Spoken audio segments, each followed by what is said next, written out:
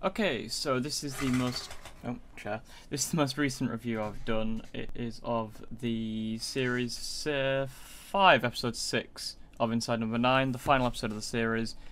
Gutted about that. I've loved almost every episode of this series. It has been absolutely great. I'll be honest, I've just thought to myself now, I haven't recorded the one for episode 5 yet, because when I did that was when that episode first aired. That was the first night I was sort of ill.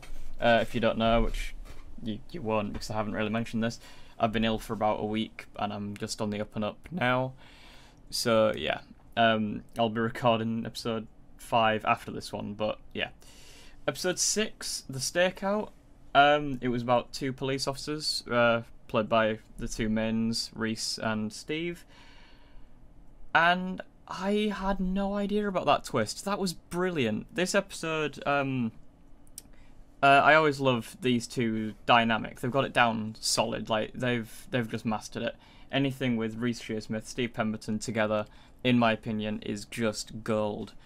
I cannot wait to see more of their stuff. I heard a rumour. I don't know if it's been confirmed by them themselves or not. I think it might have been. I saw it on Twitter, and I think one of them reshared it or retweeted it. Sorry, that they've been renewed for a 6th and 7th season. I am overjoyed at that because this show is brilliant. If you haven't seen it, it's on iPlayer. If you don't have iPlayer, I want to say it might be on BritBox, but I don't have BritBox, and I have no idea what BritBox is. I'm assuming it's like the Netflix for British television. Haven't got a clue, couldn't tell you. If not, go and buy the DVDs. It's great. Inside No.9, perfect. I love the show. So, my opinion of this episode, my first thoughts, is brilliant. I loved the season finale. I was sort of not really understanding the twist until the end, and this is a very late burn. But if you sort of listen through sort of all the episode, I sort of picked up on it afterwards.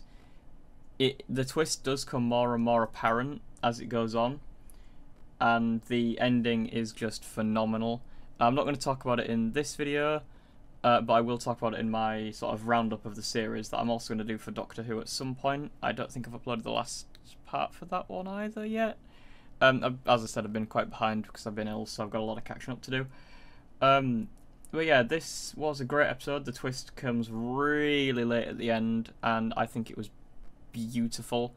Minor spoilers now, so if you don't want to spoil the rest of the video, or the rest of the episode, I'm going to sort of say something that is technically a spoiler for the end, but it's not what the twist is. It's sort of just... it's weird. Just go and watch the episode if you want to watch the episode first, and then come back to this. If not, then this is the end of the video. My final thoughts is that it was a great episode and you should watch it if you haven't, and if you have, then I hope you enjoyed it. Okay, spoilers, 3, 2, 1.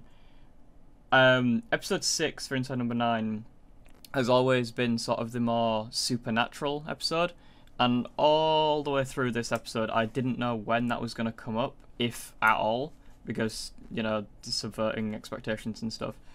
Like in the first series you had the Harrowing, which had... oh, I can't remember the person's name. Anthras, was it? I think it was Anthras. In series 2, it was Seance Time with the ghost child that made Reese piss himself.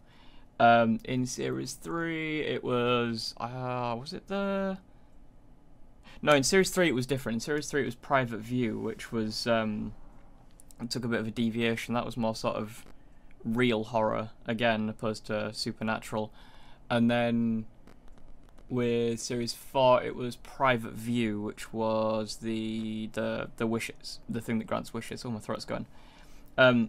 So I don't know if this is sort of a rule, but I've sort of picked up as almost a rule that the episode 6 sort of has more of the spiritualistic stuff rather than the thriller concept, the sort of realistic horror of it.